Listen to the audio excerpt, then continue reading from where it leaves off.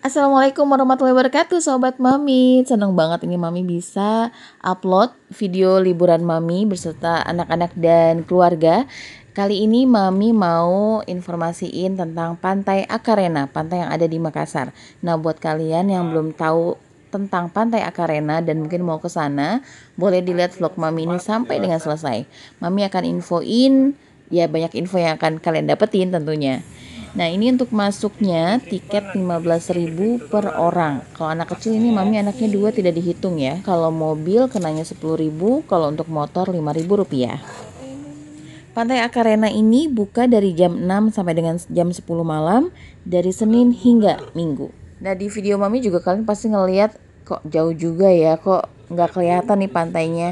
Tempatnya luas banget, bisa kelihatan kan, kita jalannya lurus aja udah banyak tanaman gitu kan, dengan lapangan yang sangat luas, ada lapangan bola juga, termasuk yang terkelola dengan baik. Saking luasnya memang ini cocok ya kalau dibuat acara, ada mau arisan atau gathering keluarga, ini bagus banget di sini.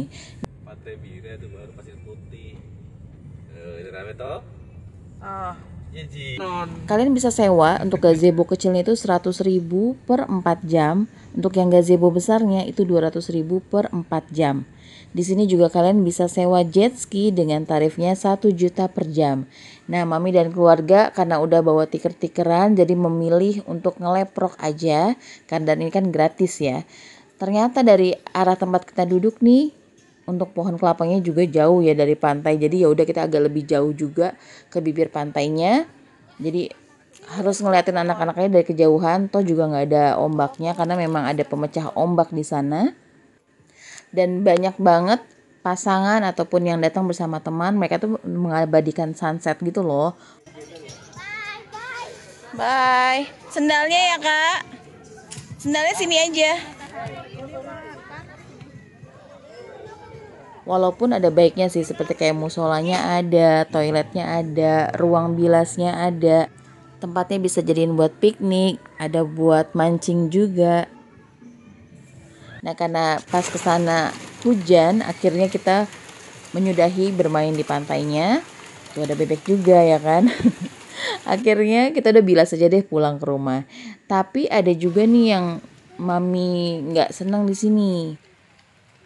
Ruang terbukanya itu bagus, tertata rapi, lantainya di paving, ada tempat permainannya juga, ada kafenya. Tapi tidak sedikit juga nih orang yang mengeluhkan sampah. Nah, makanya kalau kita datang ini ke sana, please ayo dong kita harus lebih aware lagi ngejaga lingkungan sekitar kita biar sama-sama nyamannya. Dan Mami agak sedikit sedihnya ini ya tuh, seperti kalian lihat di baju anak-anak itu bukan pasir, tapi kayak ada ranting-ranting kayunya gitu, dan pasti di badan anak-anak bakalan sakit kan ketika mereka harus bermain.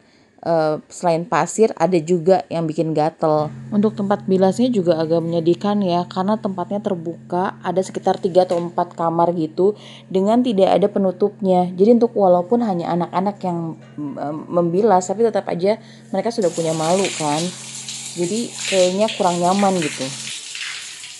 Semoga ada perbaikan dari pihak pengelola dan ditingkatkan lagi kenyamanan buat para pengunjungnya.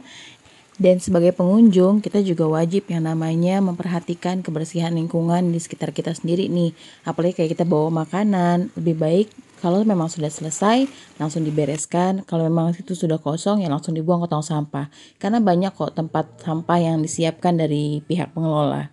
Terima kasih buat kalian yang sudah nonton video Mami sampai dengan terakhir ini. Semoga kalian banyak rezekinya, diberikan kesehatan dan juga kemudahan. Sampai jumpa di video selanjutnya. Wassalamualaikum.